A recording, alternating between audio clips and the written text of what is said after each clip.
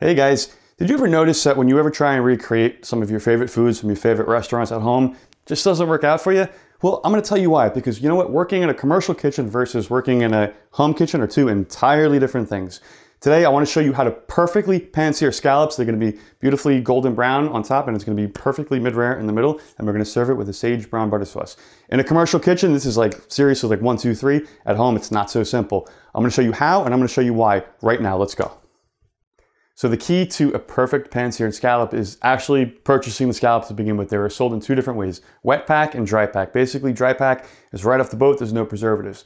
Wet pack, it has preservatives. It's called sodium tripolyphosphate, and it's opalescent, and it makes the scallops really white and crazy looking, and you can tell because it's gonna be sitting in water. Stay away from that by all means. Always go for the scallops that are like ivory in color or sometimes pink, and they're always dry. Those are gonna be the best things and produce the best product for you. Tip number 1 for searing the perfect medium rare scallop is that you have to leave these at room temperature for at least 20 to 25 minutes. This is going to ensure that the inside's not cold and you're going to have even cooking throughout.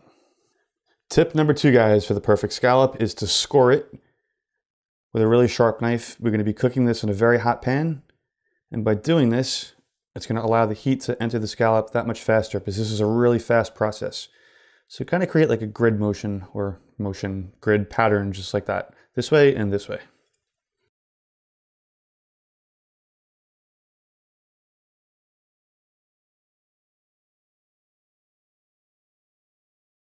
So guys, before we even get started with the scallops, we're gonna make the sauce first because we wanna have this ready because the scallops cook so fast. Basically, I have a pan over medium heat, not too hot, 4 ounces of cubed butter. I'm going to turn up the heat a little bit, and we're just going to cook this until it starts to turn brown, which is brown butter. It's going to get like a nutty flavor, a nutty aroma. It's going to be awesome, and it's going to take about 3 to 4 minutes. You see, guys, after 2 minutes, it's starting to turn brown. Keep swirling it constantly. Don't walk away from this or it's going to burn. Next up, let's add some finely chopped shallots. This is about a half of a shallot. We're going to cook this for about 25 seconds. All right, guys, turn off the heat. We're gonna add some lemon juice, about a half of a lemon. And we're gonna add some fresh chopped sage. Mix that all in.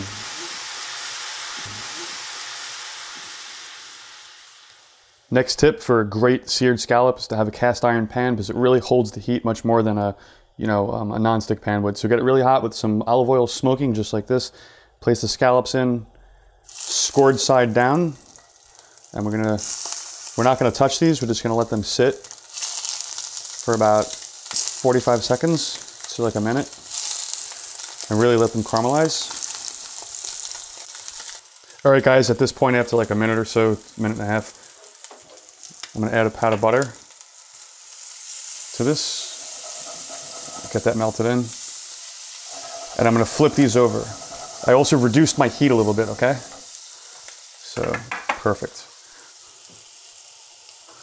Let's see what this looks like. Oh my God, beautiful, look at that. This is why we score them, because you get that cool grid look on the scallops. Yes. We're gonna cook these for another, probably like 30 seconds. I'm actually gonna take some of the butter and like baste it on top.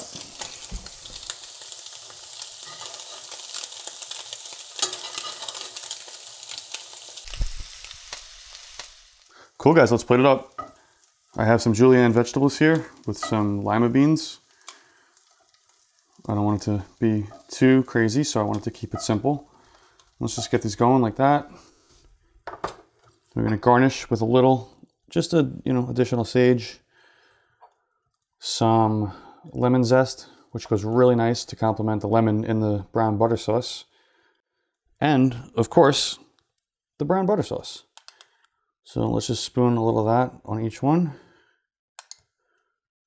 And this is a beautiful thing. Perfect seared scallops that you can do at home. Love it. Enjoy, guys. Guys, just a few things that I want you to take away after watching this episode. First and foremost, With the scallops that you purchased, I mentioned dry pack and I mentioned wet pack. Dry pack has no preservatives. The wet pack are loaded with them and they're just gross. Stay away from them at all costs. When you do purchase your scallops, keep them at room temperature for at least 25 minutes and score them like I showed you. This is gonna not only produce an amazing presentation, but it's gonna promote even cooking. Third, in commercial kitchens, the stoves and ranges that they use are so much more powerful than the ones that you have for the most part, which is why I recommended you using a cast iron skillet, because that is gonna generate the most heat and produce the coolest effect of what I was looking for today with you making your perfectly seared mid-rare scallop. I hope you guys learned something today, and I will catch you guys super soon.